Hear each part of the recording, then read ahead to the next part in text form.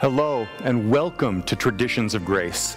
I'm Pastor Darren Vick, Senior Pastor at Community of Grace Lutheran Church, and I am so delighted you've chosen to join us for worship today. In just a moment, you will be experiencing a traditional worship service that includes elements from our pre-recorded worship services of the past, along with our most recent sermon from our current sermon series. It is my hope that you would know the love of Jesus and the presence of the Holy Spirit as we worship together. And now, welcome to worship. Let's begin our service by lifting our voices before the Lord today.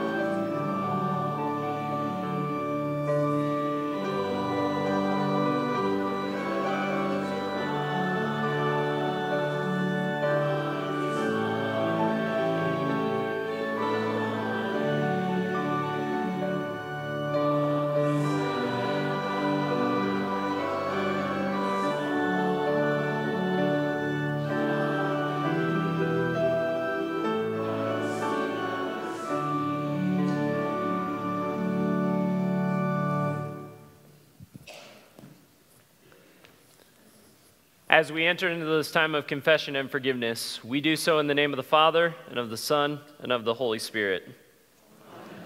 Almighty God, to whom all hearts are open, all desires known, and from whom no secrets are hid, cleanse the thoughts of our hearts by the inspiration of your Holy Spirit, that we may perfectly love you and worthily magnify your holy name through Jesus Christ our Lord. According to 1 John chapter 1, it says, "If we say we have no sin, we deceive ourselves, and the truth is not in us. But if we confess our sins, God, who is faithful and just, will forgive our sins and cleanse us from all unrighteousness." And trusting in that promise, I ask now that we take some time for some silent reflection.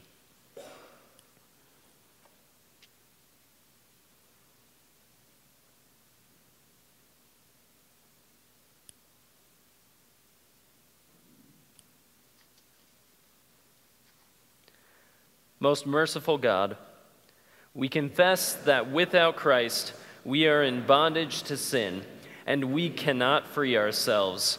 We have sinned against you in thought, word, and deed, by what we have done and by what we have left undone. We have not loved you with our whole heart. We have not loved our neighbors as ourselves. For the sake of your Son, Jesus Christ, have mercy on us. Forgive us, renew us, and lead us, so that we may delight in your will and walk in your ways, to the glory of your holy name. Amen. Hear this good news that the Almighty God in his mercy sent Jesus to die for us, and for his sake forgives us all our sins. In the authority of Scripture and by the power of the blood of Jesus Christ, I tell you by his promise that what you have confessed has most surely been forgiven. In the name of the Father, and of the Son, and of the Holy Spirit. Please remain standing for our hymn of praise.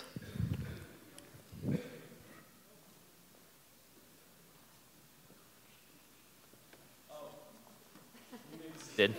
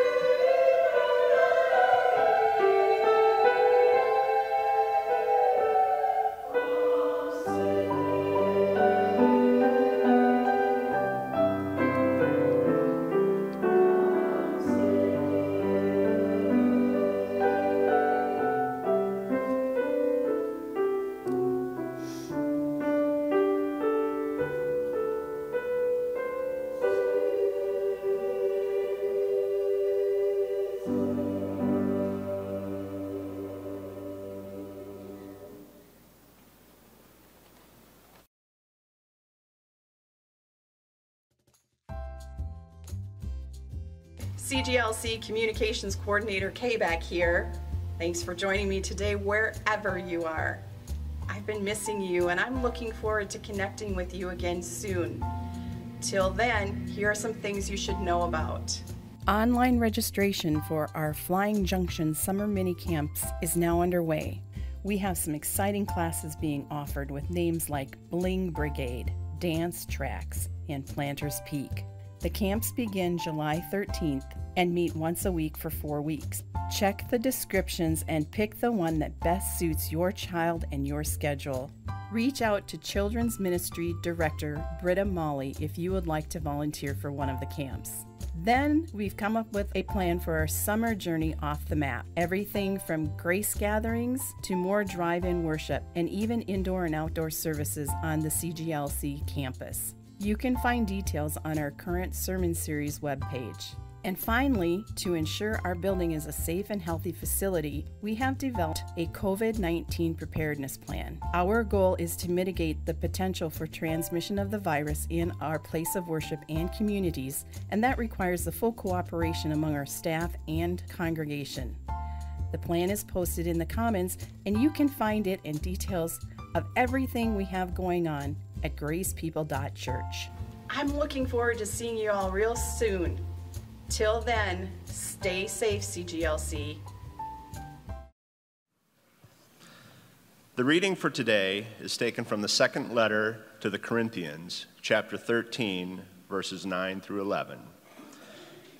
We are glad whenever we are weak, but you are strong, and our prayer is that you may be fully restored. This is why I write these things when I am absent, that when I come, I may not have to be harsh in my use of authority. The authority the Lord gave me for building you up, not for tearing you down. Finally, brothers and sisters, rejoice.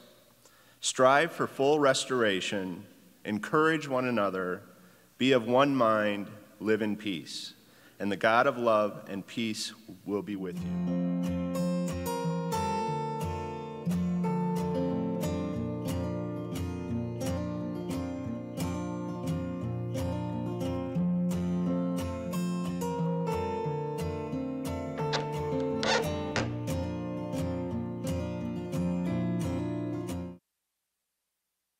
Well, good morning, Community of Grace. It's good to be with you today. It's been a while since I've had a chance to share the Lord's Word with you, but it's been a good season of encouraging our pastoral intern who is now graduated, in Kevin Sheldon, bringing us a sermon series and listening to God's Word through many different voices, and we can do that. It's good for us to do that and to hear the way that God is speaking to us. Well, you heard part of the story here during our kids' message today. And if you were paying attention, you're going to hear some similar things because we're talking about a journey that began back in 1803. 1803 was the year that there was a large acquisition of land known as the Louisiana Purchase. And President Thomas Jefferson needed a group of people to go out and explore this land, find out what it was all about, meet the different people along the route, but most importantly, to chart the way to the source of the Missouri River. So, Captain Meriwether Lewis and Lieutenant William Clark were called to bring together a group of people to take this journey, a group that would be known as the Corps of Discovery. What a great name, Corps of Discovery. And they headed off to St. Louis, where they caught up on the Missouri River where it meets the Mississippi, and began their journey along the Missouri River. Now, Lewis and Clark, in what would be known, of course, to us as the Lewis and Clark Expedition, they were expert explorers. They were also expert cartographers. They were good at mapping things out.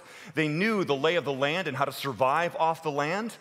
And they were experts at navigating waterways and needing to find not only the source of the Missouri River, but hoping that the source of the Missouri River would be just a stone's throw from another river called the Columbia River.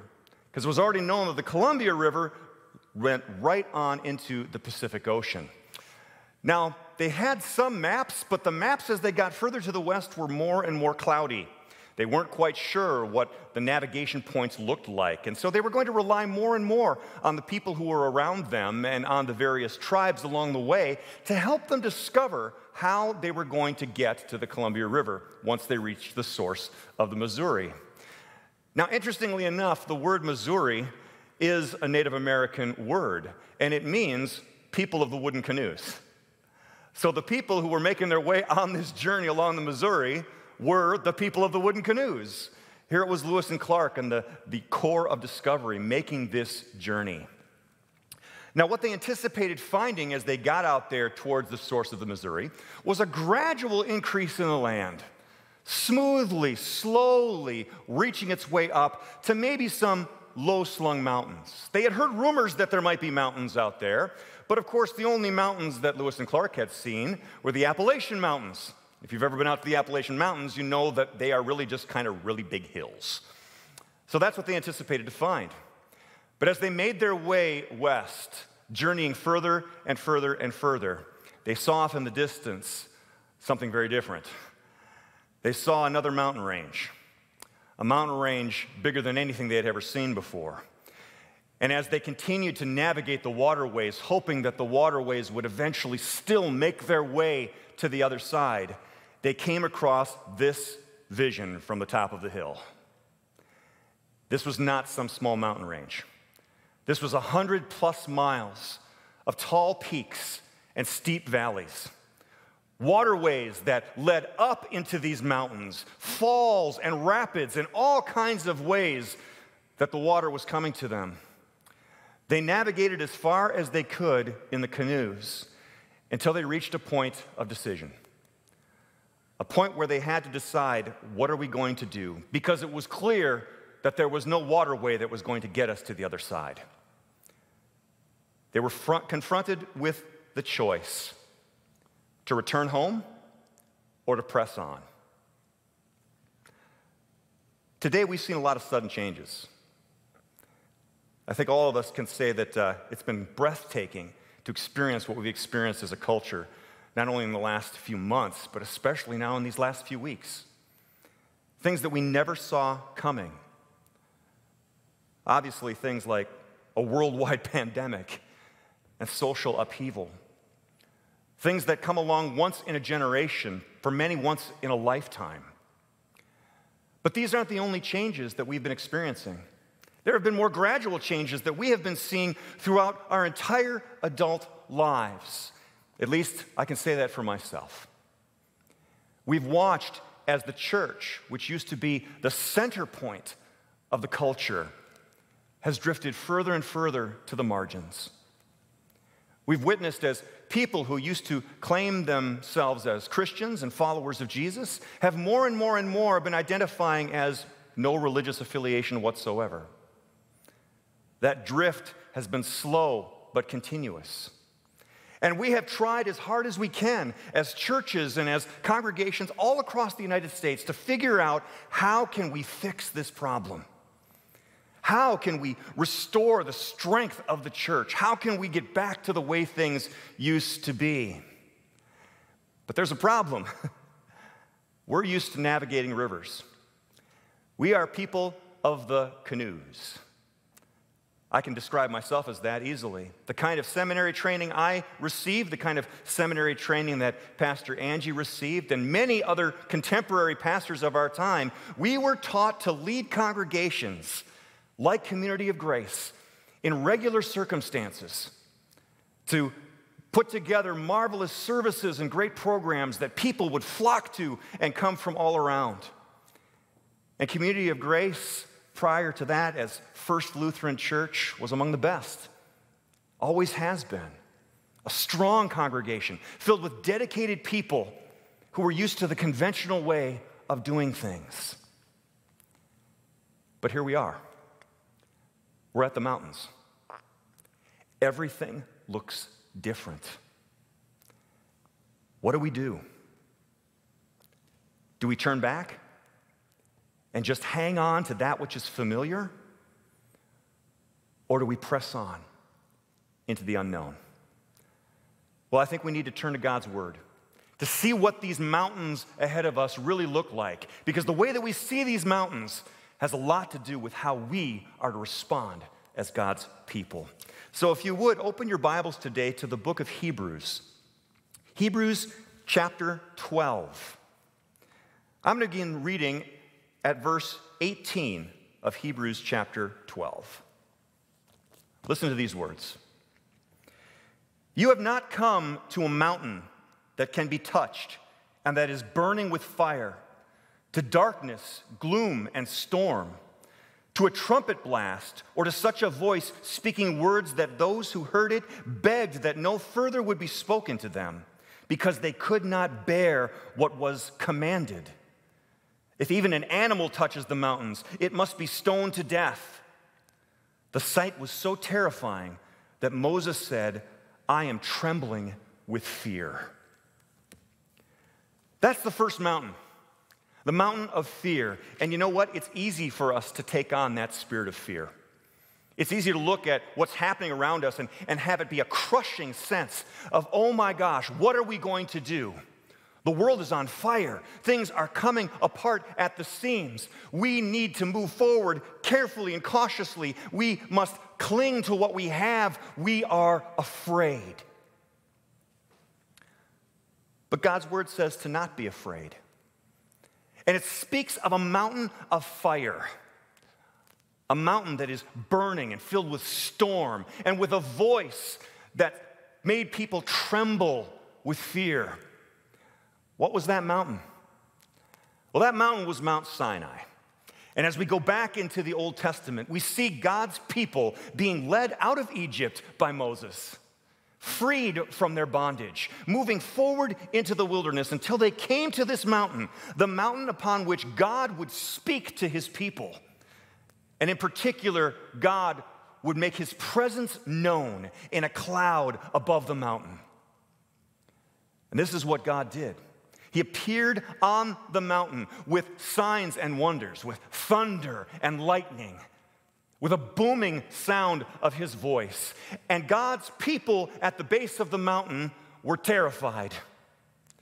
They said, we can't handle this. We can't listen to this. Instead, Moses, you go talk to God. We'll stay down here at the bottom of the mountain, but you go listen to God and come back and tell us what he says. You know, it reminds me of a show that was on a long time ago called Mutual of Omaha's Wild Kingdom. Any of you who remember that might remember Marlin Perkins. Marlin Perkins, the great adventurer who would sit back in his van and say things like, I'll be here in my van drinking this cup of coffee while Jim is out tackling the giant alligator. That was the idea of God's people. They were afraid and at the base of the mountain. But Moses didn't come right back. Moses was gone for a long time. And that fear of God's people started to shift to something else.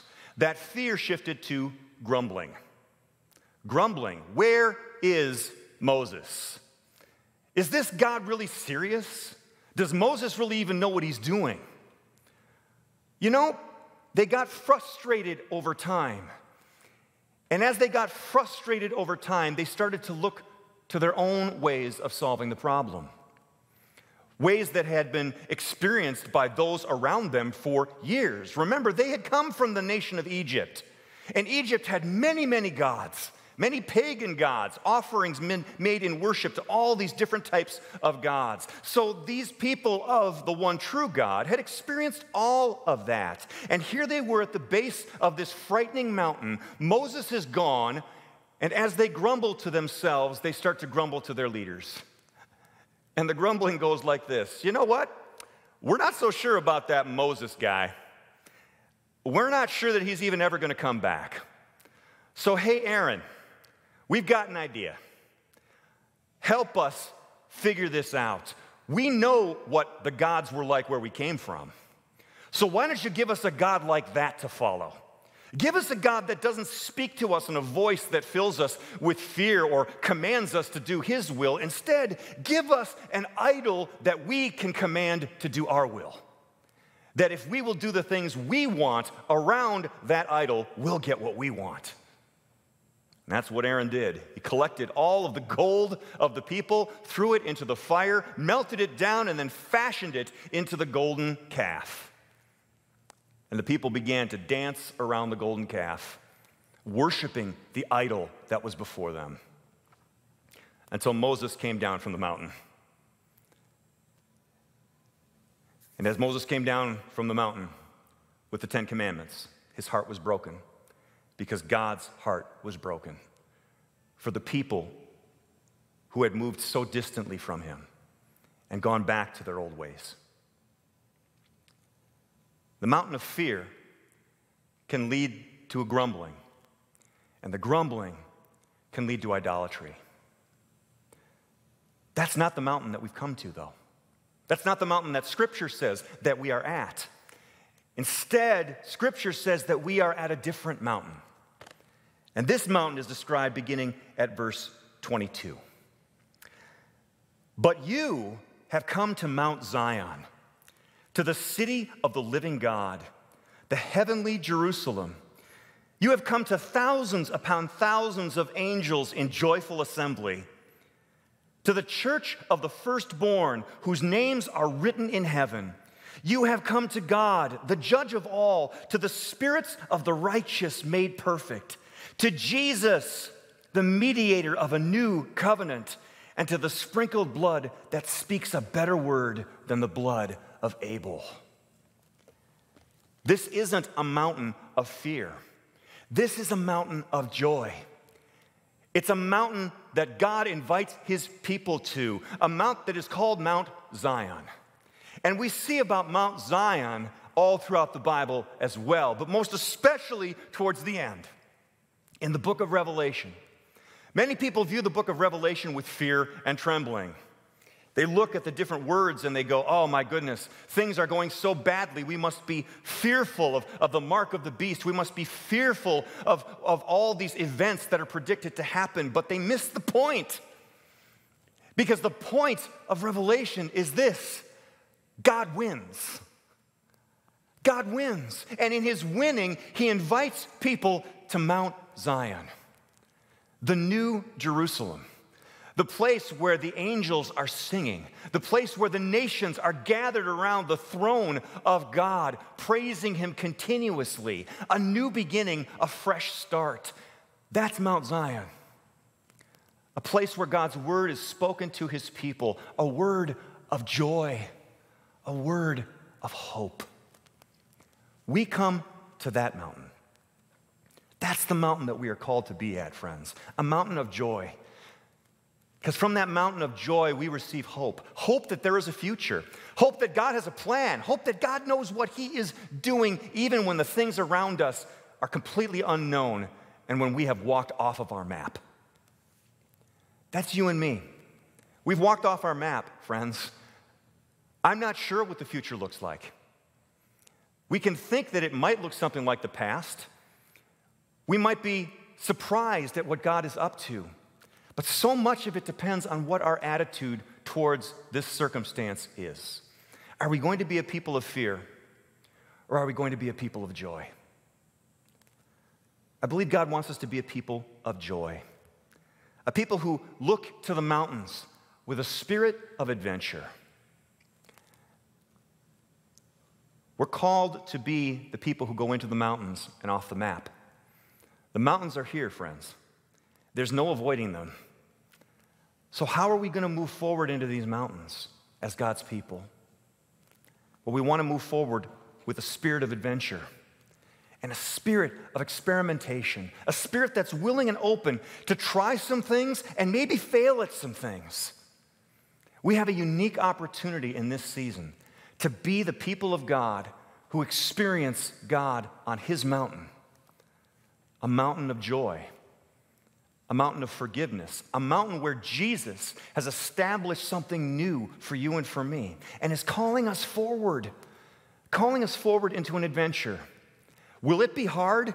Absolutely. We've already experienced some of the difficulty, but we have a unique opportunity right now to step into these new mountains. And I want to recommend 3 ways that we as God's people here at Community of Grace Lutheran Church, can step forward with this spirit of adventure. And I've drawn these three things from a book called Canoeing the Mountains, which I've mentioned to you before. It's available on Amazon. I would encourage any one of you to read it. But it lists these three key things to stepping into the mountains as God's people. And the first thing is this: stay calm. Stay calm. Friends, everything around us is begging us to be embroiled in fear, to be embroiled in fighting, to be embroiled in anger and division. We are called to be God's people, to trust in God, and to stay calm. One of the fruits of the Spirit in this age of the Spirit is patience. We are called to be God's patient people, patiently listening to Him, not listening to all the competing voices that are coming at us from all around the culture, but instead to be willing to step forward with a calm spirit, a spirit of trusting in God, calmly moving forward when everybody else is losing their cool. So first, we're called to stay calm. And then second, stay connected. Now, how do we stay connected when we're so disconnected right now? There's never been a time in my career, and never been a time in most of our lives, when we have been so separated from worshiping together on a Sunday morning in the presence of one another. And believe me, friends, that's something that I miss just as much as anyone. That beautiful expression of being together as God's people. And it's a wonderful gift, and a one that we will certainly experience again. But here's the thing. What God is calling us to right now is to be reminded that we are not the people of the building. We are the body of Christ. We are something that is alive. We move and have our being in Jesus Himself, who calls us to move and go out into the world with a spirit of adventure and with the hope that only Jesus can bring. This is the call of the church. This is the opportunity for us to be something that we have longed to be. It's one of our core values, to be the church in the world. So how can we do that and stay connected? Well, we're starting something. We're starting something new. It's an experiment, and we're calling them grace gatherings. What's a grace gathering? Well, a grace gathering is a place where people of Community of Grace Lutheran Church can gather in their neighborhoods, can gather together for worship, can gather together for prayer and mutual understanding and building one another up, to stay connected to one another as the body of Christ, to listen to God's word, to gather perhaps around the sermon or around the message of Sunday and listen to it together, or to listen to it separately and then gather together at a later time.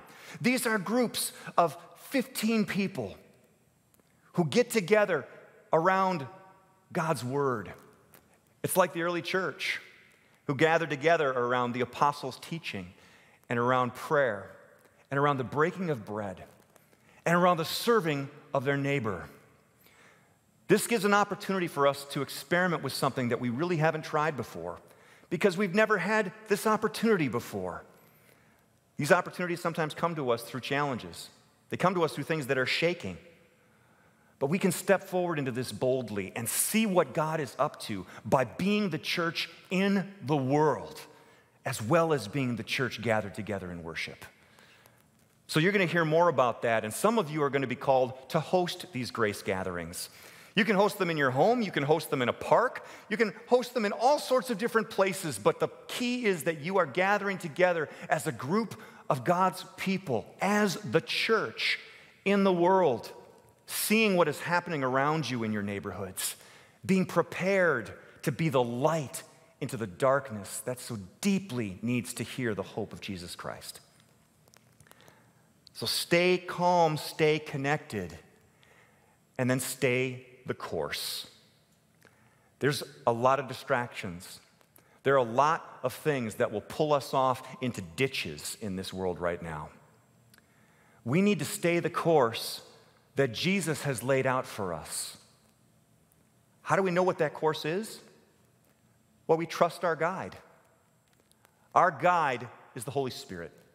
The Holy Spirit given to us as our guide, as the helper, as the one who comes alongside of us as the church, to keep moving forward, to keep listening.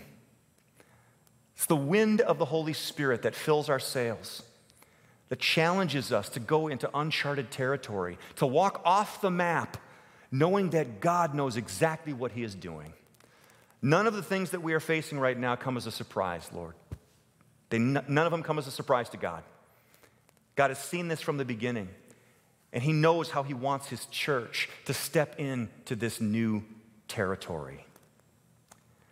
I'm excited that today is a day that we are celebrating our graduating seniors. Because the seniors who are graduating today have had brackets around the years of their lives that nobody else in history has had. They were born into the age of 9/11. That's the year that many of these graduating seniors were called in to life. 9/11, which reshaped the entire world. The world would never be the same after that time. We still see things and hear the reverberations of it to this very day. And here they come to the end of their high school journey, graduating in 2020, in the midst of a pandemic, in the midst of social upheaval, robbed of some things that many of us took for granted. But I have great hope, because when I see people like Noelle Norman and her faithfulness to God, when I see her peers and others who are stepping into this uncharted territory, I know that God has great things in mind for His church. If we will stay calm, if we will stay connected, and if we will stay the course. Some of these young people will become leaders. Many of them already are. Some of them will have voices that we need to listen to as God calls us into this uncharted land. Because for some of them, they're much more familiar with the territory than we are. We need to listen to what God is saying. And there's a lot of shaking going on. But we can live into that shaking that's going on too.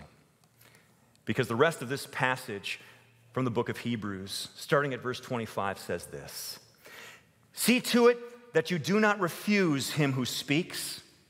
If they did not escape when they refused him who warned them on earth, how much less will we if we turn away from him who warns us from heaven? At that time his voice shook the earth, but now he has pronounced, once more I will shake not only the earth, but also the heavens." The words "once more" indicate the removing of what can be shaken, that is, created things, so that what cannot be shaken may remain. Therefore, since we are receiving a kingdom that cannot be shaken, let us be thankful and so worship God acceptably with reverence and awe, for our God is a consuming fire. Things are shaking, but God's kingdom is unshakable. And we are being stirred by the Holy Spirit to step out into this new uncharted land with a spirit of adventure. Let's have grace with one another, since it's in our name, to explore the uncharted territory, to be patient as God leads us forward, to connect with one another in unique and creative ways, and to stay the course, following our leader, who we can trust to lead us to the place that he desires us to go, in mission to be and make disciples of Jesus Christ. I'm excited to be on this journey with you, and I ask for your prayers, as all of us in leadership do, that we would be keen to listen to what the Spirit is saying. We would be quick to follow. We would be quick to repent when we make mistakes. And we would have a spirit of adventure that lets us try things, and if they fail, try again. It's that season, friends. An exciting season lies ahead. So let me encourage you, over the next couple of weeks, we're going to be learning some skills that we're going to need to journey through the mountains. Some things that might be unfamiliar to some of us. And we're going to be following along from a book called Surprise the World, by Michael Frost. It's a simple, small book. You can pick it up again on Amazon.com. We're also going to buy some copies of this so that you can come up to the church and purchase one for yourself to read through. We're going to learn some ways that we are called to live into this surprising world as God's surprising people, living a missional heart to those around us. I plan to learn. I want you to learn with me and with our other teachers as we go on this journey together. We can do this, friends, because God is with us. Let's stay calm, let's stay connected, let's stay the course, and let's stay in the Spirit as we do this. Let's pray. Heavenly Father, we confess, Lord, that as we look at the mountains in front of us, it is easy for us to be filled with a spirit of fear. Lord, I know that countless times over the last several weeks and months, I have been overcome with that spirit of fear. I have felt the pressure and the pressing of things changing so quickly and not knowing what the future would hold. And I admit, Lord, that I am unprepared to be a mountain climber. But Lord, I trust you. And we trust you, Lord. We know that you have gone ahead of us. You know the terrain. You know the dangers. And you have prepared a path for us to follow you and trust you, even when things are hard. And we know, Lord, that you will guide us to the other side of the mountains. And when we get there, Lord, we will be changed. We will be a different people than the ones who started this journey. And Lord, that's frightening to think there may be things that we leave behind in order to press on in following you. Lord, give us grace on this journey. Give us grace to recognize that sometimes the things we have to let go of, while they feel like a loss, Lord, in your kingdom are a gain. Help us, Lord, to be gracious towards one another, to see each other with eyes of compassion as we see the world around us that is also shaken and in turmoil and divided and broken, to be people who bring healing through your word, who bring healing through prayer, who set the pace and the path forward as followers of you, Jesus, humbly going where you lead us. Thank you, Lord. We trust you. We believe in you. And we will go where you lead us as we are sent by you. In Jesus' name we pray. Amen. Please stand.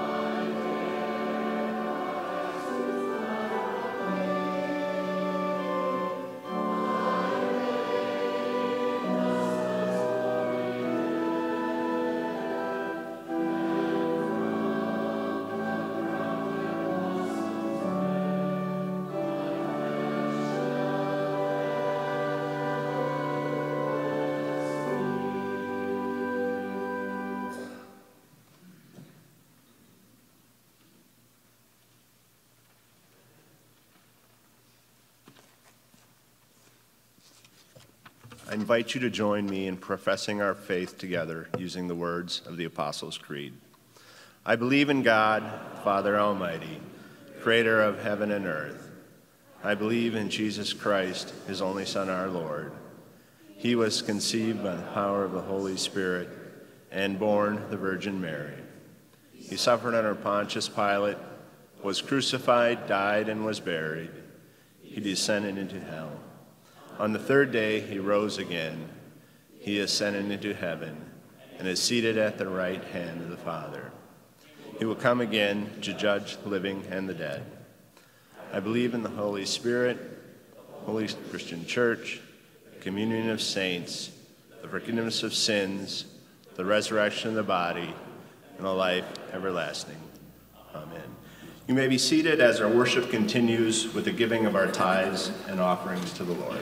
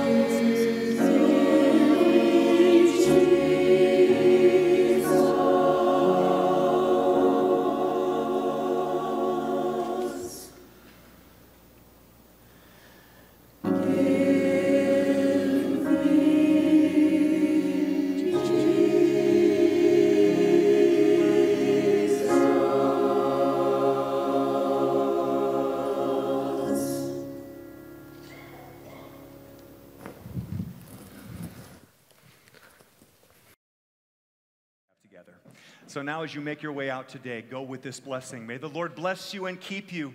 May the Lord make his face to shine upon you and be gracious to you. May the Lord look upon your life with his favor and grant you his peace. In the name of the Father, and of the Son, and of the Holy Spirit, amen.